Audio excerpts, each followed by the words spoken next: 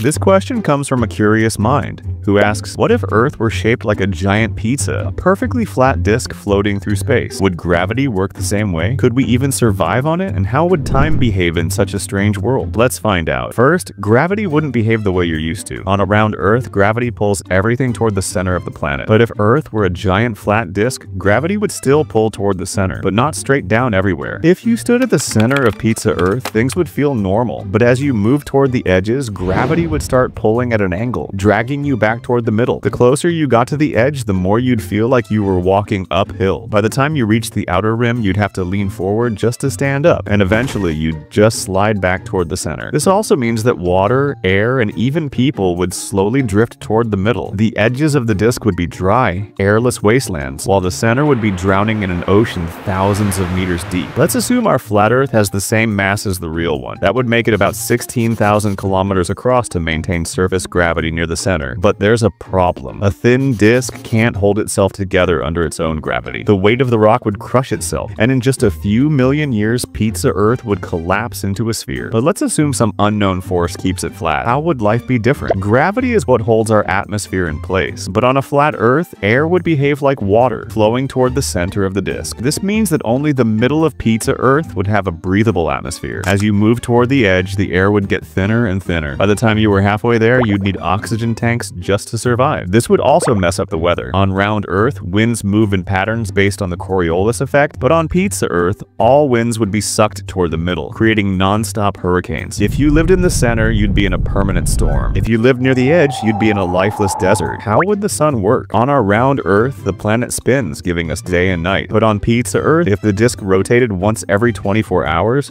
the sun would rise and set normally at the center. But at the edges, daylight would last longer, and the sun would move in a weird curved path. If the disk didn't rotate at all, one half would be stuck in eternal daylight, and the other half would freeze in endless darkness. That would make life on one side unbearably hot and the other completely frozen. Here's where things get really strange. In Einstein's theory of relativity, gravity affects time itself. The stronger the gravitational field, the slower time moves. On our spherical Earth, this effect is tiny, but on a disk-shaped planet, it would be much more noticeable. Since the center of Pizza Earth has the strongest gravitational pull, time would move slower there compared to the edges. If you lived in the middle, you'd experience time at a slightly slower rate than someone at the outer rim. Over long periods, this difference would add up. People near the edges would age slightly faster than those at the center. And if Pizza Earth were spinning rapidly, things would get even weirder. According to relativity, objects moving faster experience time dilation, meaning time moves slower for them. If the outer edges of the disk were moving at high speeds while the center remained relatively stationary, the time difference between the two regions could become dramatic. Someone living near the edge could experience days, weeks, or even years more than someone in the middle over the course of a lifetime. Imagine two twins born on Pizza Earth. One grows up at the center and the other at the fast-moving edge. If they met again after many years, the twin from the center might be noticeably younger than the one from the rim. Even if all of this somehow worked, there's one final problem. A thin disk spinning through space wouldn't be stable. Over time, gravity would pull the edges down and the whole planet would start collapsing into a ball. That's why every large planet, moon, and star in the universe is round. Gravity won't let them be any other shape. If some unknown force kept Pizza Earth from collapsing, it would still have to deal with asteroid impacts. A big enough collision could shake the disk, causing parts of it to crack and break off into space. It wouldn't take many of these impacts before Pizza Earth became a crumbling mess.